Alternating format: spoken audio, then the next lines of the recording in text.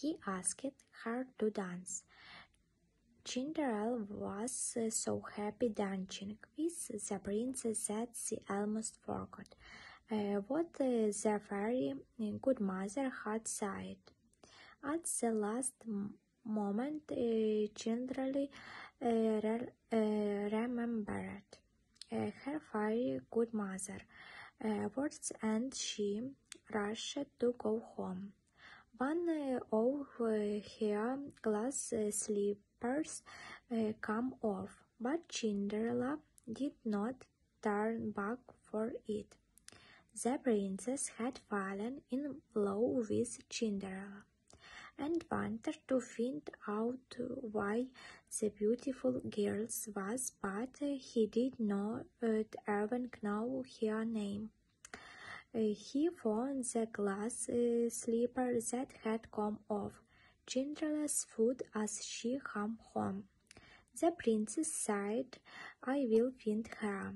The lady was fussed with this slipper will be the one I marry.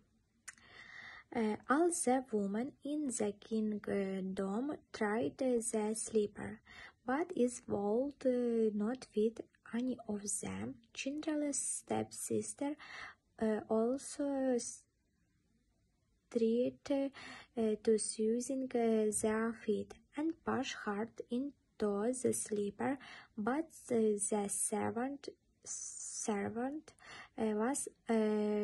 was afraid the slipper would break. Cinderella's stepmother would not let her try the slipper on, but the princess saw her and sighed.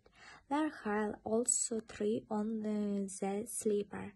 The slipper fit her perfect. The princess reconciled Cinderella from the ball. He married Cinderella, and together they lived happily ever after.